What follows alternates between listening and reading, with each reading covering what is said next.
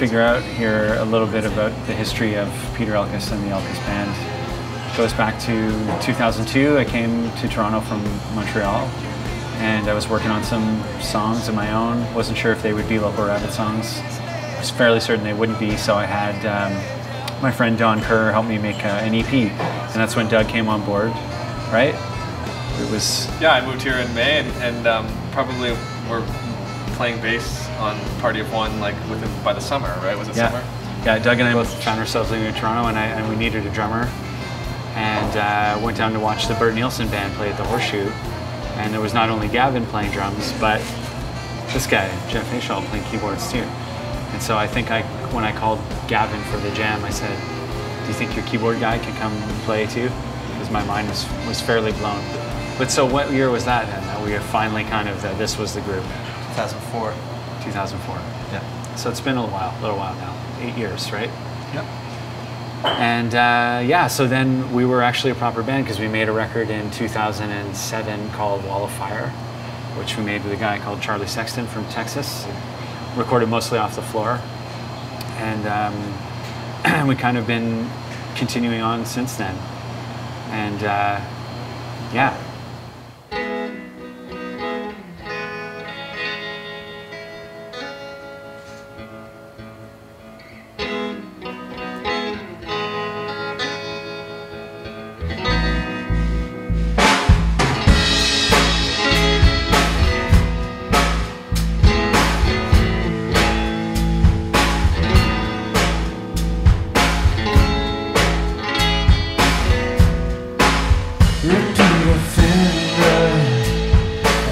Got our hearts.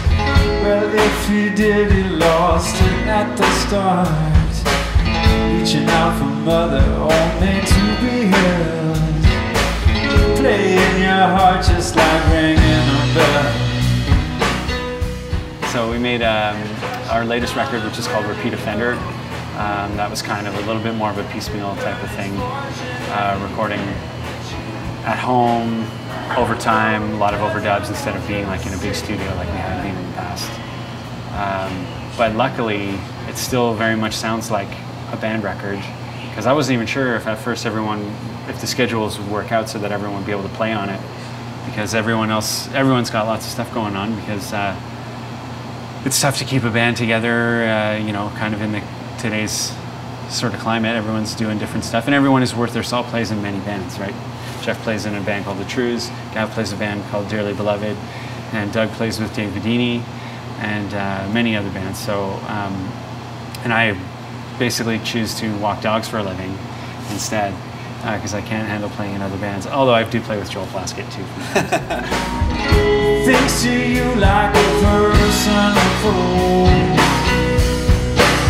They crush a diamond where there's open.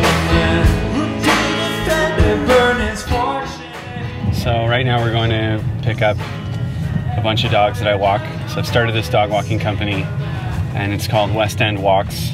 I operate in Toronto in the West End. I started it a few years ago because I think if memory serves, there was a tour that I was supposed to do, or thought I would do, and it fell through.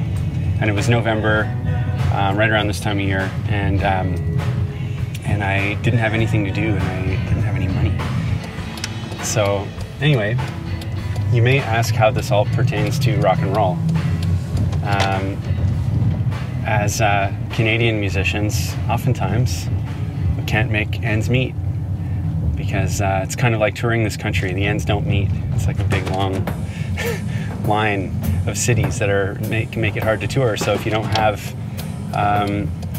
a release in other territories, or you're not working other territories, it becomes pretty hard. So, you know, it's about 20 years now that I've been touring and playing in front of crowds, and it's creatively it's gone great. But you know, I think I need something else sometimes. Anyway, I'm going to pick up Morty. I'll be back in 2 seconds. I'll be back in a second.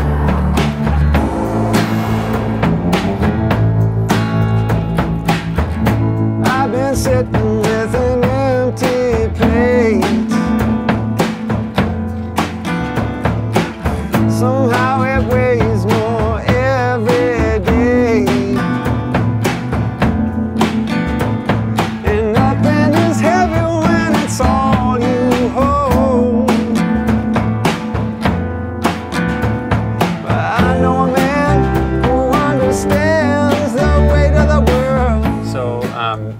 basement in my place, and it's very much what it looked like when we recorded most of Repeat Offender.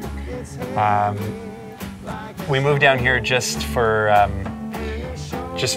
kind of a temporary solution. We actually had to get out of the studio where we were recording, just because we sort of had to press pause on the whole recording session. So yeah, just recorded it like on your sort of run-of-the-mill computer, but eventually wound up with the LP that you see before you. And so we did this photo shoot down here too. This is not a composite in any way. So some of these dogs you would have met today when we were out there dog walking.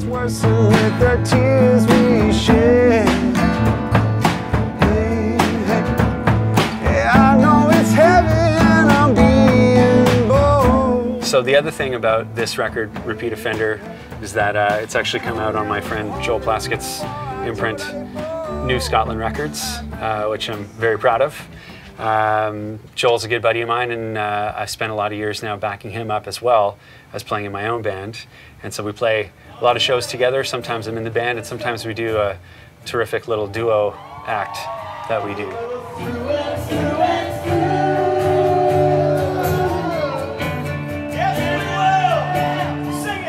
So anyway, we should probably go and play the show. We got some work to do.